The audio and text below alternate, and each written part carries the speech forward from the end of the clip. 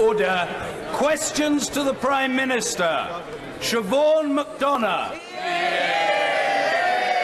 Question number 1, Mr. Speaker. The Prime Minister. Mr. Speaker, I know the whole House will want to join me in paying tribute to PC Andrew Harper, who was killed while on duty. His death and the serious injuries sustained by PC Stuart Oughton in London and PC Gareth Phillips in Birmingham are a powerful reminder of the dangers that police officers face every day to keep us safe. Mr. Speaker, this morning I had meetings with ministerial colleagues and others. In addition to my duties in the House, I shall have further such meetings later today. Siobhan McDonough. Mr. Speaker, can I associate myself with the brave acts mentioned about the police officers? The former Brexit, Mr. Speaker. The former Prime Minister's deal was unacceptable to this House.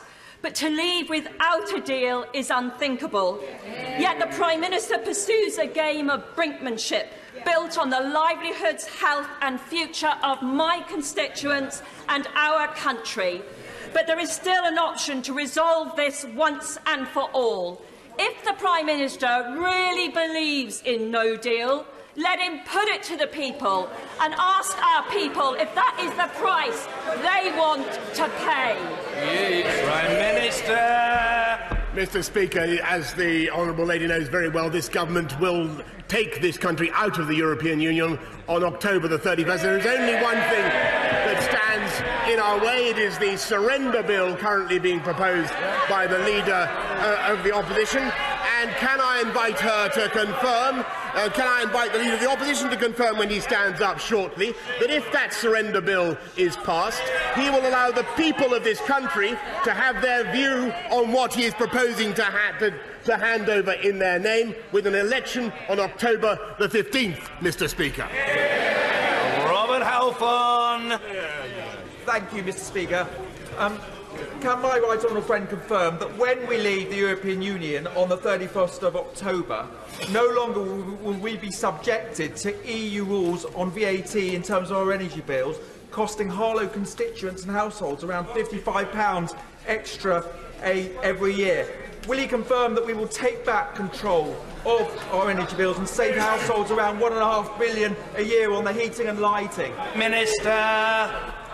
I thank my right honourable friend and for his excellent suggestion. As he knows, we do currently apply the reduced 5% rate on domestic fuel and power, which is the lowest allowed under EU law. But of course, when we leave the European Union on October the 31st, it will be open to us to change this for the benefit of the people of Harlow. Jeremy Corbyn. Thank you, Mr. Speaker. I start by paying my deepest respects to PC Andrew Harper, who died in the line of duty. It's a reminder about the risk that he faced and police officers faced all the time, trying to protect communities. Our sympathies to his family, to his colleagues and his friends. I also, Mr. Speaker, want to send our condolences to those people affected by Hurricane Dorian that hit the Bahamas at the weekend. I'm hoping and I'm sure that the government and DFID will be doing all they can to make sure all help is sent there that's necessary. Yesterday, it was revealed, Mr. Speaker, that the Prime Minister's negotiating strategy is to run down the clock, and that the Attorney-General told the Prime Minister his belief that the European Union would drop the backstop was a complete fantasy.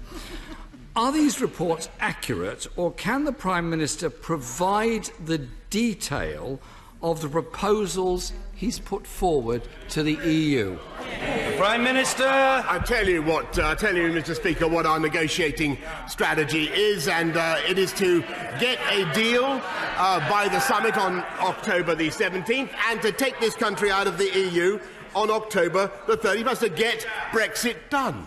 And what his surrender bill would do, it would wreck any chance of the talks, and we don't know what his strategy is at all were he to take over. He's asking for mobs of momentum activists to paralyse the traffic in the name of his. What are they supposed to chant, Mr. Speaker? What is the slogan? What do we want? What do we want? Dither and delay. When do we want it? We don't know. That's his policy. That's his policy. And can he confirm again, can he confirm now, that he will allow the people of this country to decide on what he is giving up in their name with a general election on October the 15th? Or is he for it? Jeremy Corbyn. Mr. Speaker, my first question to the Prime Minister, and no answer given. I asked what proposals have been put to the European Union. We asked yesterday, many colleagues asked, and the Prime Minister seems utterly incapable of answering. Any rational human being would assume, therefore, none have been put, and there is no answer to that question. The Prime Minister and his Cabinet colleagues have been saying he's making progress. The EU's chief negotiator, the Chancellor of Germany, the Taoiseach of Ireland say no proposals have yet been made by the UK. If the Prime Minister thinks he's made progress, will he publish those proposals that he's put forward to replace the backstop? Prime Minister. As the right honourable gentleman knows very well, you don't negotiate in public, and we are making substantial progress, and we will get that backstop out. Order, Prime Minister, please, forgive me interrupting. There is a long way to go. There are a lot of questions to be reached. The questions must be heard, and the responses from the Prime Minister must and will be heard. The Prime Minister. Mr. Speaker, let us be absolutely clear. This government is going to get a deal from our friends in Brussels, and we will get the backstop out.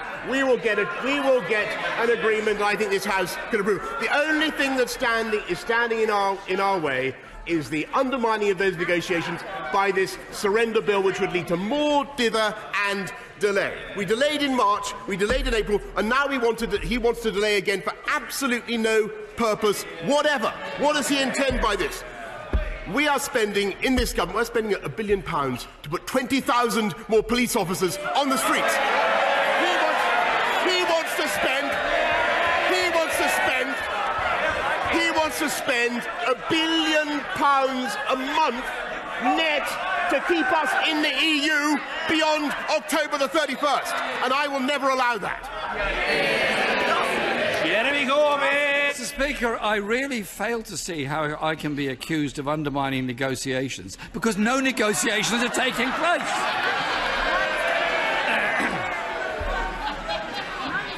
He's been Prime Minister for 6 weeks and he promised to get Brexit sorted.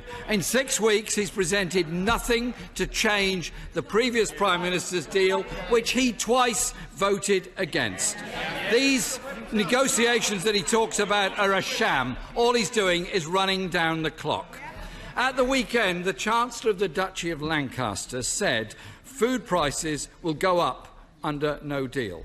Will the Prime Minister publish the Yellowhammer documents so that people can see which food prices will go up and by how much?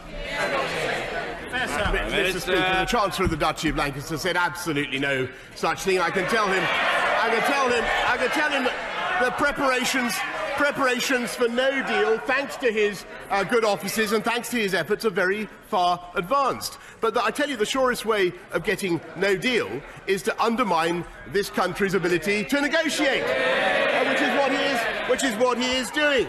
And I have to say, Mr. Speaker, that if this bill is passed this afternoon, I have to say I don't want an election. I don't think he wants an election. But there's a petition on his own Labour. There's a petition on his own Labour website with 57,000 people, including Carol, Nigel, Graham, and Phoebe, calling for an election. I don't know whether there's a Jeremy on the list. But, Mr. Speaker, I know he's worried about free trade deals with America, but there's only one chlorinated chicken that I can see in this House, and he's on that bench. Will he confirm again? Will he confirm that he will let the people decide? Let the people decide on what he is doing to this country's negotiating position by having a general election on October the 15th. Jeremy Corbyn. Well, maybe maybe the Prime Minister could tell us what the negotiating position actually is.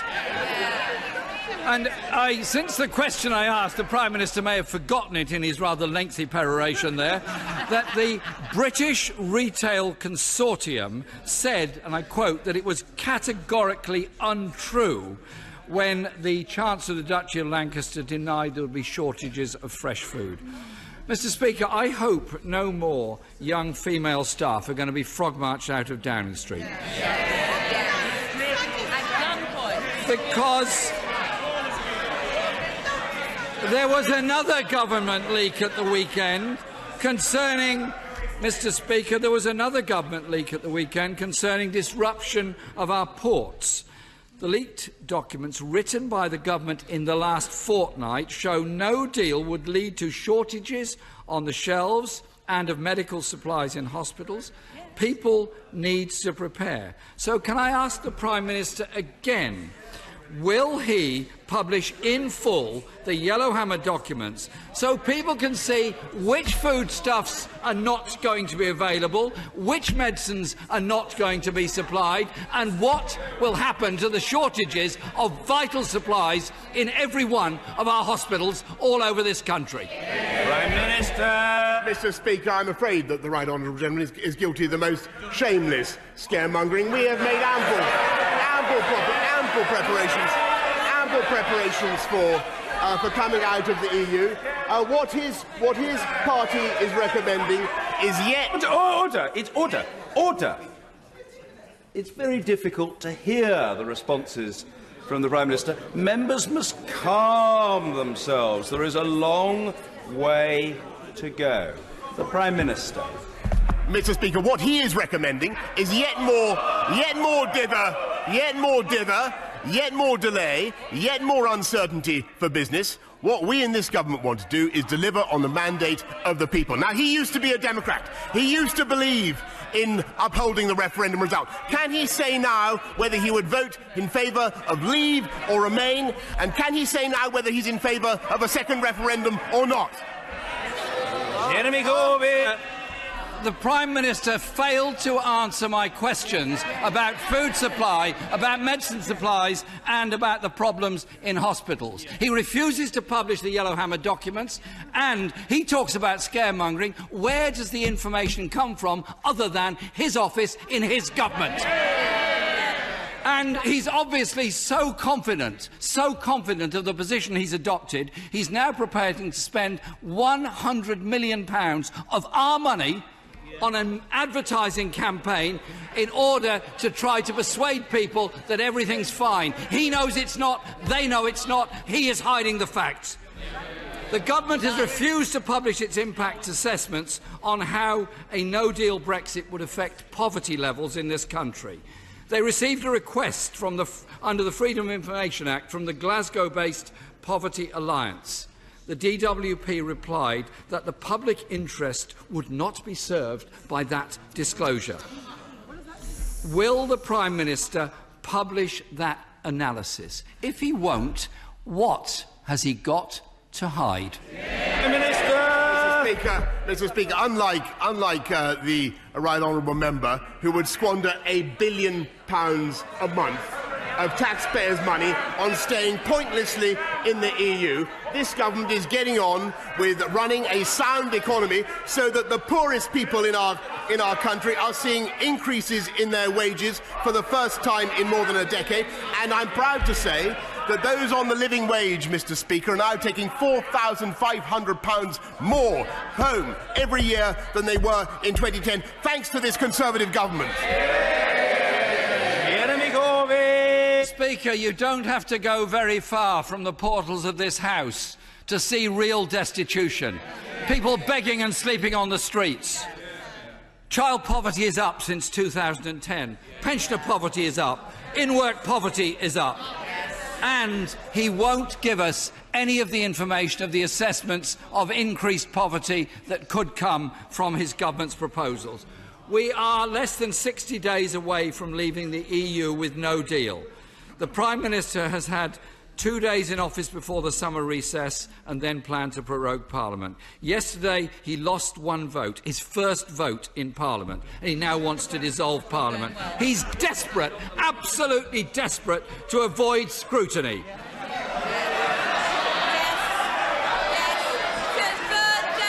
And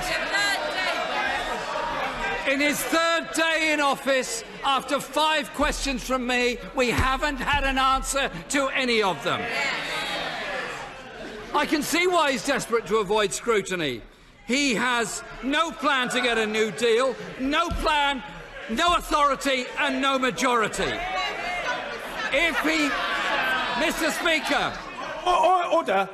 If we have to go on longer because people sitting on the Treasury bench are yelling to try to disrupt, so be it, we'll go on longer. Some people used to believe in good behaviour. I believe in good behaviour on both sides of the House. It had better happen, or it will take a whole lot longer. Very simple, very clear. Jeremy Corbyn. Thank you, Mr. Speaker.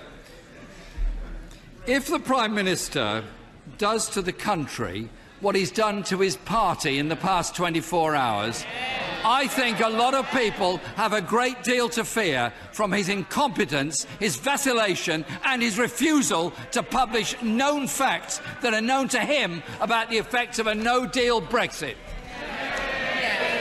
Mr. Speaker, I really don't see how, with a straight face, the right honourable gentleman can accuse anybody of being unwilling to stand up to scrutiny when he will not agree. He will not agree to submit his surrender bill to the verdict of the people in an election. He's frightened. And Mr. Speaker, he makes a contrast. He makes a contrast between this government and his own proposals. The contrast could not be clearer. He thinks we think that the friends of this country are to be found in Paris and in Berlin and in the White House, and he thinks that they're in the Kremlin and in Tehran and in Caracas. And I think he's Caracas, Mr. Speaker. We're putting 20,000 police on the street. We're upgrading 20. We have 20 new hospital upgrades.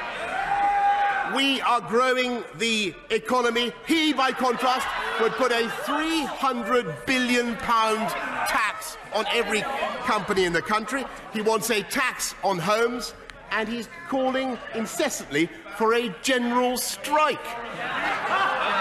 The Shadow Education Secretary says that their economic policy is, and I quote, Mr. Speaker, by your leave, shit or bust. I say it's both. I say it's both, Mr. Speaker. What this country needs is sensible, moderate, progressive, conservative government, and to take this country out of the EU on October the 31st, and that is what we are going to deliver. Order.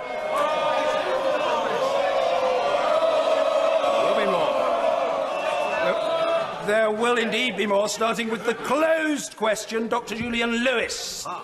Thank you, Mr. Speaker. A well-behaved question 8 on the National Security Advisor. Glad to hear it. The Prime Minister. As my right honourable friend is aware, the decision to put the two roles together was taken by my predecessor, though I have a high admiration, I may say, for the gentleman in question. Dr. Julian Lewis. Well, I hope my right honourable friend isn't going to follow every policy by his predecessor. This is one he shouldn't.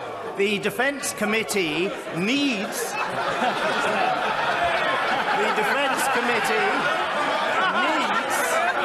to take evidence from the National Security Advisor on the previous failure to anticipate the Iranian reaction to the British seizure of a tanker in the Gulf. It's hardly likely, however, that the Cabinet Secretary will come before the Defence Committee. So wouldn't it make sense as soon as possible to have a full-time occupant of the post of National Security Advisor so select committees and the NSC itself can do our jobs properly? Prime Minister! Mr. Speaker, I think that the role has been very well performed in recent times. I take my right honourable friend's point very humbly and sincerely, and I will make sure that invitations to appear before his committee are considered in the usual way, and he gets all the satisfaction that he desires. Ian Blackford! Thank you, Mr. Speaker. Last night, Parliament once again defeated this shambolic Tory government. Today, Mr. Speaker, we have seized back control from a Prime Minister who is behaving like a dictator more than a democrat. The Prime Minister must be stopped. MPs must unite across this House to take no deal off the table tonight. Mr. Speaker, we will defeat the government again. So can the Prime Minister tell us, when we succeed, will he respect the democratic vote of this House, the democratic will of the people we represent, and finally act to remove the threat of a catastrophic no-deal Brexit? Prime Minister! Mr. Speaker, I might ask the right honourable gentleman if he will respect the democratic will of the people of the United Kingdom, as this House voted to do time and time and time again, and that is implement the result of the referendum. Ian Blackford! Mr. Speaker, I know he's a new boy, but can I suggest to him, we ask the questions, he's supposed to answer them. And, you know, quite simply, Mr. Speaker, me and my colleagues, we are sent here by the people of Scotland. We have a majority. The people of Scotland voted to remain in the European Union.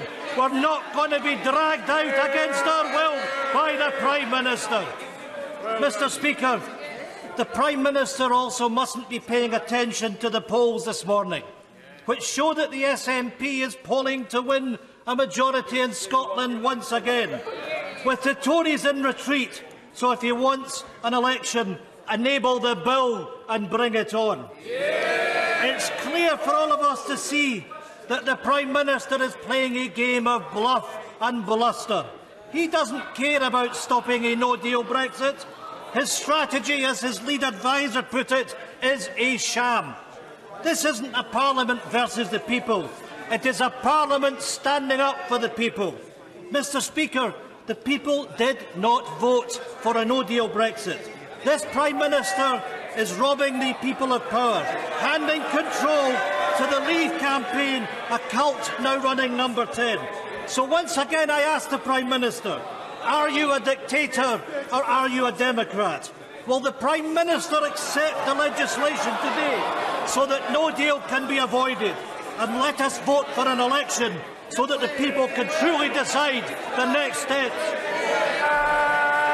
Well, Mr. Speaker, I'm a Democrat because I not only want to respect the will of the people in respect of the referendum, but I also want to have an election, or I'm also willing to have an election if the right honourable gentleman opposite's terrible bill goes through. I tell you there's a reason, Mr. Speaker, why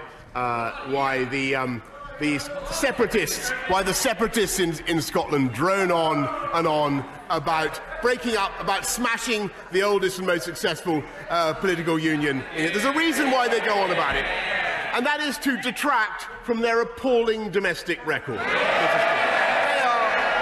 a total shambles. Look at them.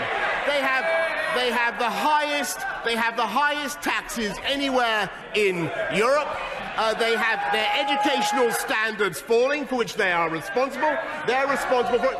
And their signature policy, this is a useful one, their signature policy is to return, after Brexit, to return Scotland to the European Union, complete with the euro and the full panoply of EU laws, and, as I never tire of saying, Mr. Speaker, surrendering Scottish fish just when they've been taken back by this country. Lucy Allen. Thank you, Mr. Speaker, and can I warmly welcome the Prime Minister to his place. My constituents sent me here to speak for them. Yes. And what they care about is better hospital care, more police on our streets, a good school for their children. Does the Prime Minister agree with the people in Telford that these are the issues we should be discussing in this place? Yeah. And will he commit to building on his very welcome spending announcements to deliver great public services for my constituents in Telford? Yeah. And I thank the Honourable Lady very much. Of course, we love Telford, and Telford is going to see even more when my friend the Chancellor, my right honourable friend the Chancellor, announces his spending review very shortly.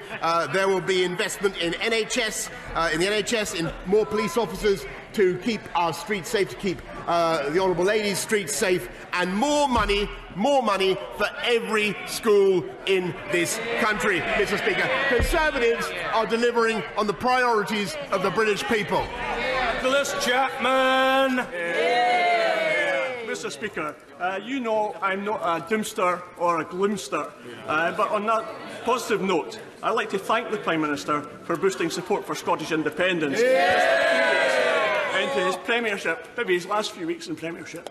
Prime Minister, according to the research published by the UK Trade Policy Observatory, a no-deal Brexit would cost up to 1,100 jobs in my Dunfermline and West Fife constituency and over 63,000 jobs across Scotland.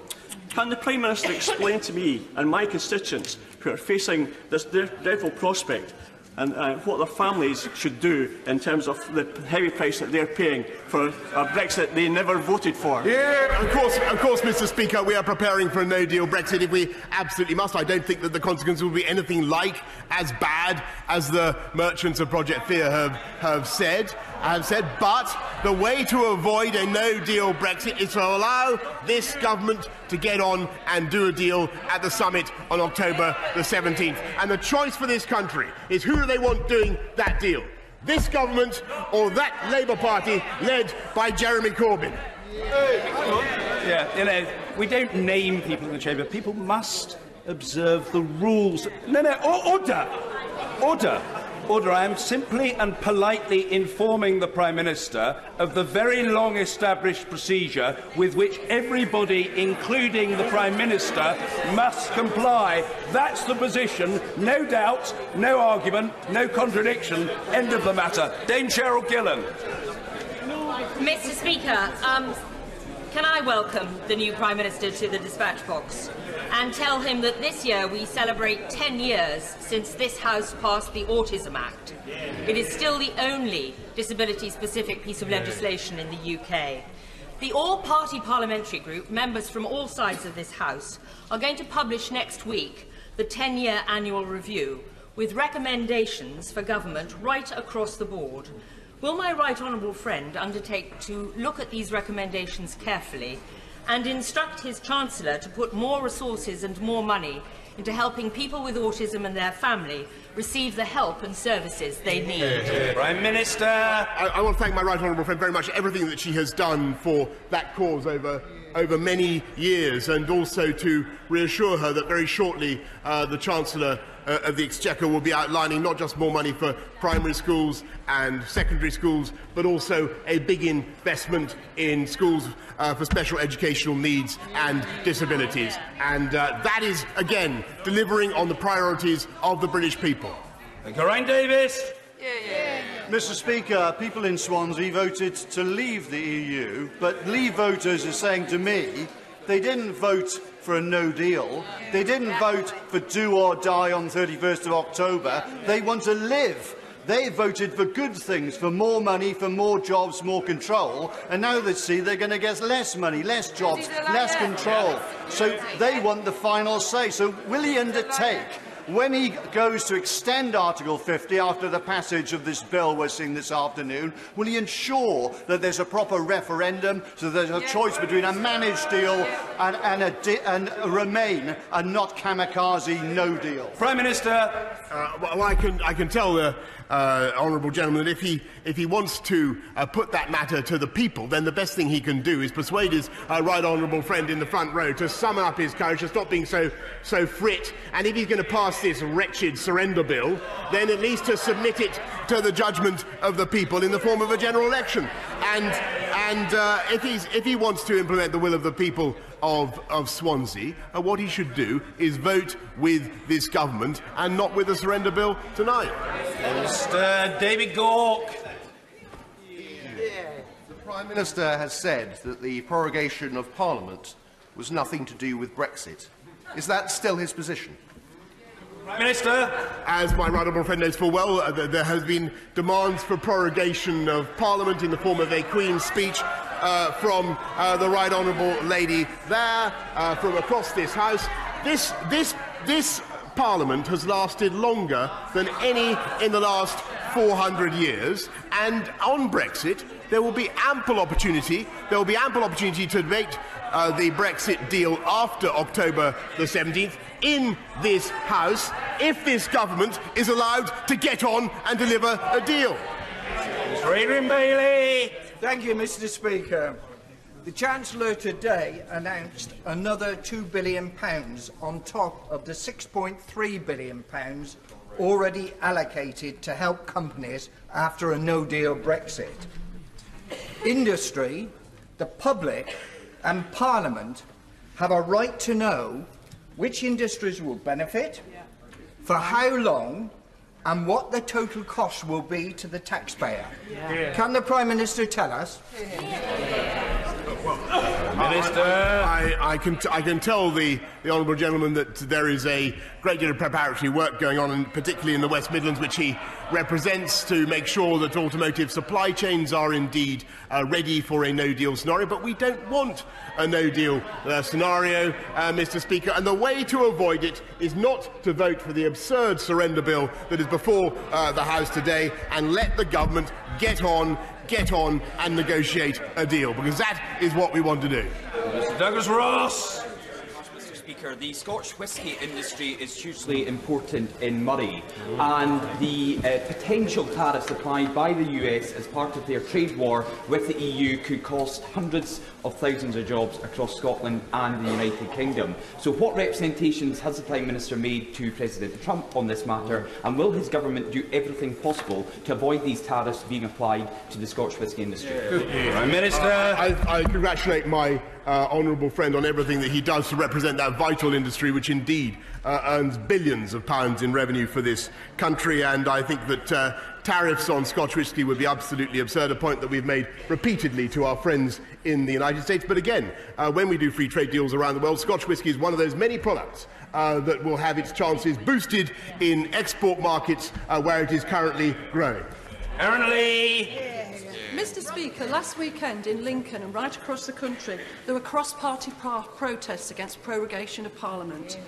Does this unelected Prime Minister, who's got no majority in this House, believe that his attack on our democracy is his only means of forcing a disastrous no-deal Brexit on Lincoln and on the businesses and people of this country? Prime Minister. Well, if she wants to speak for the people of Lincoln, who after all voted to leave, yes, they did. I think the best thing she could do is make sure that we come out of the EU on October the 31st with a deal, and if she is genuinely prepared to frustrate that ambition through the surrender deal being proposed today, then will she at least have a word with her friend on the front bench and urge him, since she speaks of democracy, urge him to submit his bill to the will of the people in the form of a general election on October the 15th. Will she at least say that to him?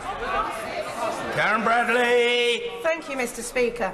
Many of us in this House will know the value of community hospitals in our constituencies, none more so than the Leek Moorlands Hospital in my constituency. There's recently been a consultation on the provision of healthcare in North Staffordshire, and there's understandable concern about the future of Leek Moorlands.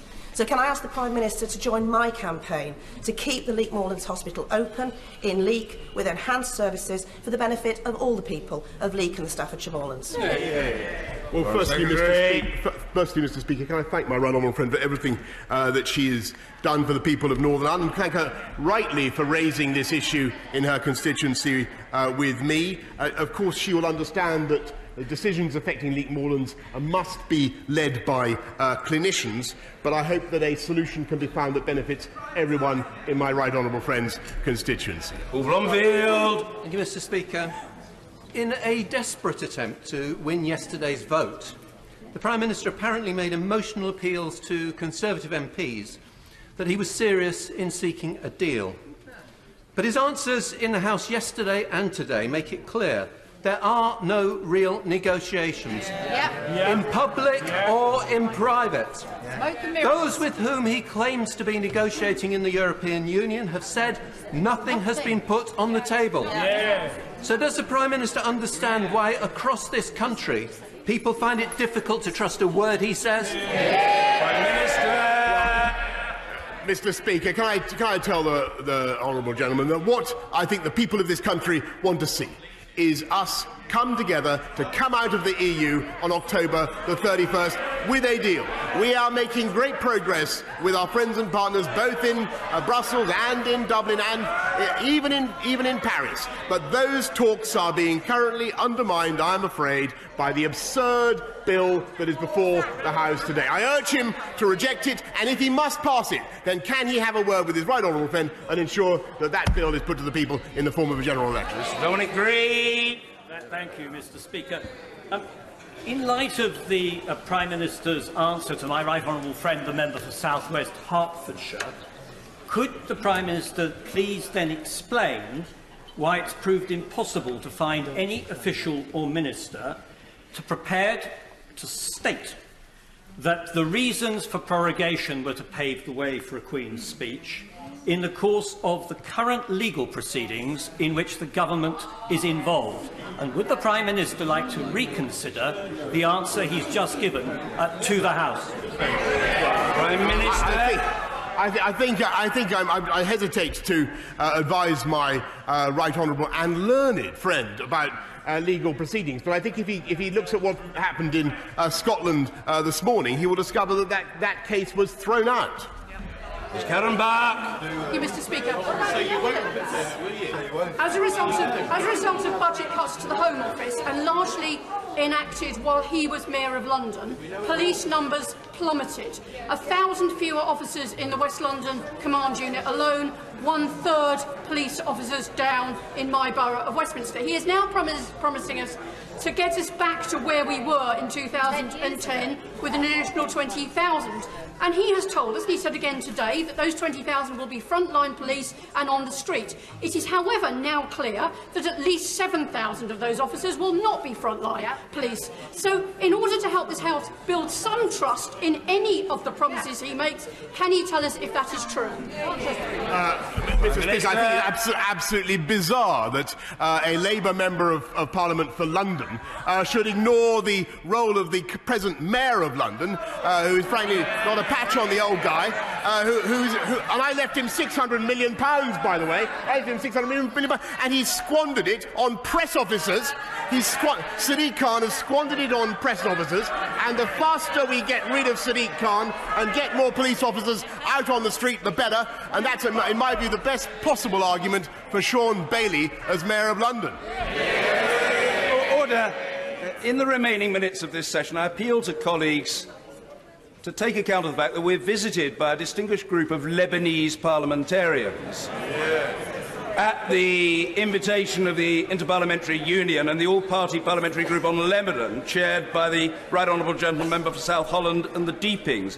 We'd like to set them a good example. I'm not sure at the moment how impressed they'll be. Sir Gary Streeter. Thank you, Mr. Speaker, and I think I can comply with that. May I welcome the extra £14 billion recently announced for our schools, especially in South West Devon, where I understand we have the largest increase in the country to correct historic underspending. Does my right honourable friend agree that this cash boost will help our hard-working teachers to prepare the next generation to reach their full potential? And won't it be wonderful once again, when we can get through Brexit, that we can start talking about education, health and social care, the things our constituents are really bothered about?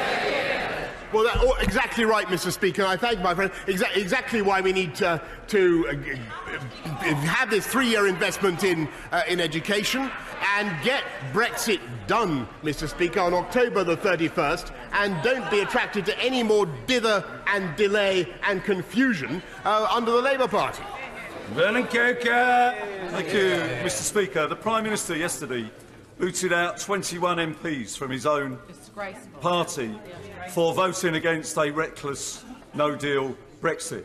These included very well-respected members of this House, including a former Chancellor, including Churchill's grandson, and the father of the House, presumably on the orders of his Chief of Staff. Given that the Prime Minister himself voted against the former Prime Minister's deal without losing the whip, does this not show and demonstrate to the British public his view of life, namely one rule for him and one rule for everyone else? Prime Minister. Mr. Speaker, I'm not going to take any lessons from the Labour Party. Order. Leave me to control the proceedings. I should be immensely grateful for your assistance in that regard. That heckling must cease, and we will hear the reply. The Prime Minister. Mr. Speaker, I'm not going to take any lectures from anybody in the Labour Party about how they run their party. Look, this is a party where MPs, good, hard-working MPs, are daily hounded out by anti-Semitic mobs. Let's be absolutely clear. If the Right Honourable Gentleman is actually interested in democracy, if he's interested in democracy, then I hope he's been listening to what I've been saying today. In an anti-democratic way, the bill before the House today would hand over this country's right to decide how long to remain in the EU, and it would hand it over to the EU itself. That's what that bill involves. If he thinks that's a good idea, then let him submit it. Let him submit it to the judgment of the British people in an election. Richard Harrington. Mr. Speaker, I'm sure you all know that tomorrow is the 9th annual Watford Jobs Fair. Now, I'm taking particular interest in the 1,000 or so vacancies this year, and I felt that other members of both sides of the House might be interested as well. I'd like to thank Victoria Lynch and Anna Cox for organising it. We've got 1,000 vacancies in more than 60 companies. Mr. Speaker, I would like the Prime Minister, if he has any spare time tomorrow, because there's not much going on here, perhaps he could pop up to Watford, where he'd be very welcome. Prime Minister. I thank my right honourable friend, who has been a wonderful champion for Watford and for conservative values, he's also done a great deal. I've been to campaign for him in Watford, and I've seen how popular he is. May I say that there are 20,000 job vacancies now in the police, if he wishes to take up that role, or if anybody in Watford wishes to take up that role, and there are many more in nursing, because, as he knows, in Watford and across this country, unemployment is at a record low and employment is at record highs because of the sound economic policies this government has followed. Thank you. McInnes. Thank you, Mr. Speaker. This week, the Director General of the CBI wrote to all MPs in the North West, urging us to do everything we can to get a deal that works for businesses in our region. The CBI says a no-deal Brexit would be disastrous for North West business, particularly small businesses. And we all know what the Prime Minister has said in the past about business. But now that he has assumed a position of some responsibility, will he stop this relentless posturing around no deal, listen to the CBI and work to protect our vital businesses? Prime Minister. Again, a bit rich from a member of a party whose shadow chancellor says that business is the enemy, and she should listen. She should listen. She should listen. Where is he? Not there. Where? He's gone. She should listen to the people of her constituency who voted to leave the EU and implement their wishes. And that is what this government is going to do. Sir Roger Gale. Mr. Speaker, much has been made about provision for EU nationals resident in the United Kingdom post-Brexit. Much less comfort has been offered to those 1.5 million United Kingdom nationals resident throughout the rest of the European Union. Is the Prime Minister in a position to confirm, not on a piecemeal but on a pan-European basis, that all pensions will be paid in full, that exportable benefits will continue to be paid in full, that healthcare will be covered in full, and that rights of domicile and freedom of movement will be protected. There are frightened people who need an answer. Prime Minister! I thank my right honourable friend, and I can assure him that that matter is, of course, at the top of our concerns with all our EU friends and partners, and we've made it absolutely clear, Mr. Speaker, that the very, very generous offer that this country has rightly made to the 3.4 million EU citizens here in this country must be reciprocated symmetrically and in full by our friends in the way that he has described. Stephen Morgan. Thank you, Mr. Speaker. The Prime Minister has said the great city of Portsmouth is too full of obesity and drug addiction. Despite this disgraceful, inaccurate statement about my home city, how would he expect our much-loved NHS to deal with these issues when it is his government who is exposing us to medicine and staff shortages, according to his own Health Secretary, by hurtling us towards a no-deal Brexit? Minister. Mr. Speaker, I must correct the honourable gentleman, because in fact unemployment is well down in his constituency, employment is up, and health outcomes are up. And when I made those remarks, which was many years ago, it was I'm afraid when his constituency had the sad misfortune to have a Labour government in power. That is no longer the case. Thompson. Thank you very much, Mr. Speaker. Like me, I know that my right honourable friend has deep concerns about the unfair retrospective loan charge. It is tearing families apart, driving people to despair, and reportedly some to suicide. With over 8,000 people signing my petition saying that we cannot go on like this, can my right honourable friend advise the House on what urgent action his government will be taking to address this? I thank my honourable friend, because this is an issue that my own constituents have raised with me, and I know that many of my honourable friends have had this issue raised with them. I'm sure that members on all sides of the House have met people who have taken out loan charges in the expectation they could reduce their tax exposure. It is a very, very difficult issue.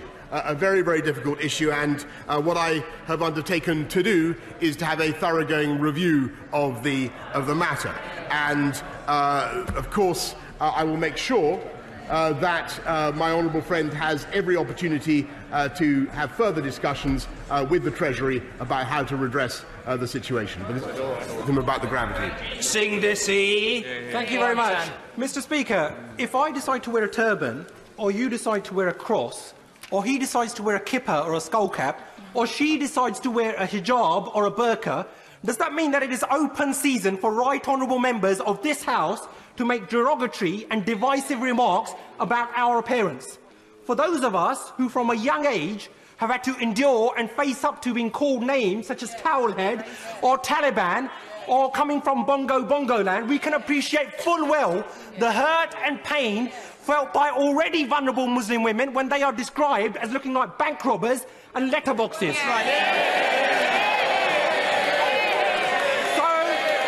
So rather than hide behind sham and whitewash investigations, when will the Prime Minister finally apologise for his derogatory and racist remarks,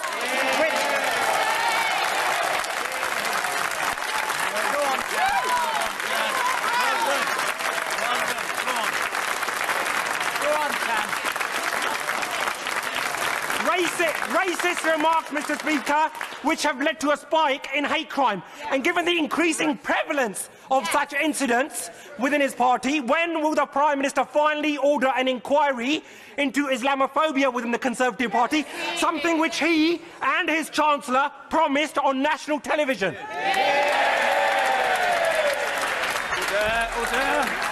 Let's hear the answer. The Prime Minister. Mr. Speaker,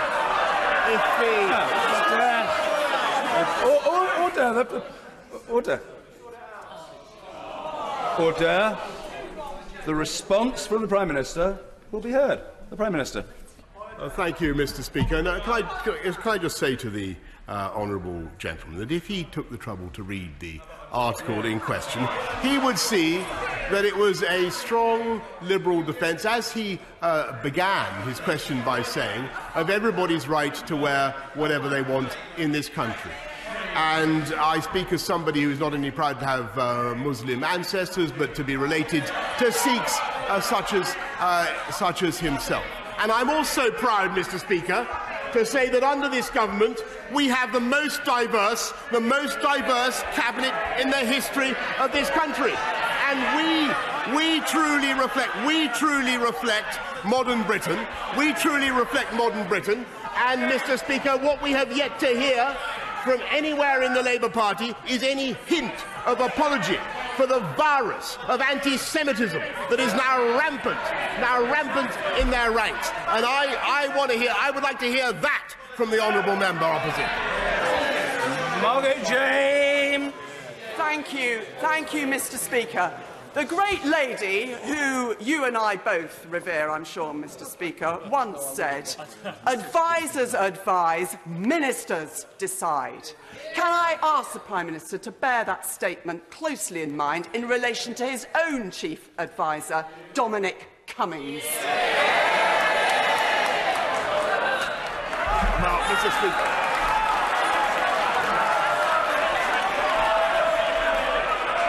Order. The reply must be heard. If the House were to want, as a matter of course, to allow clapping by decision of the House, so be it, but it should not otherwise become a regular practice.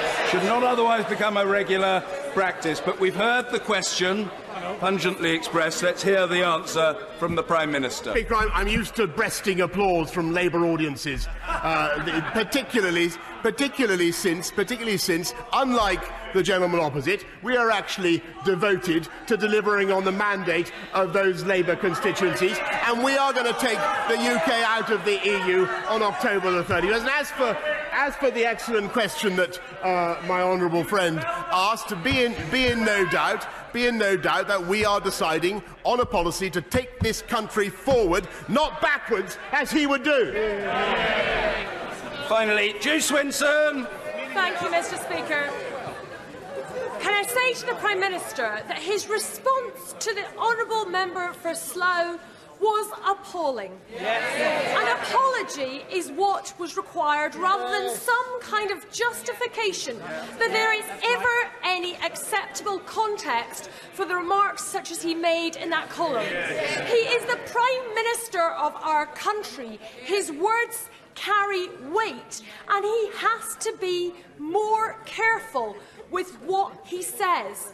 My constituent, Kristen, is afraid because her mum, a European citizen, has been struggling to get settled status after 45 years in this country.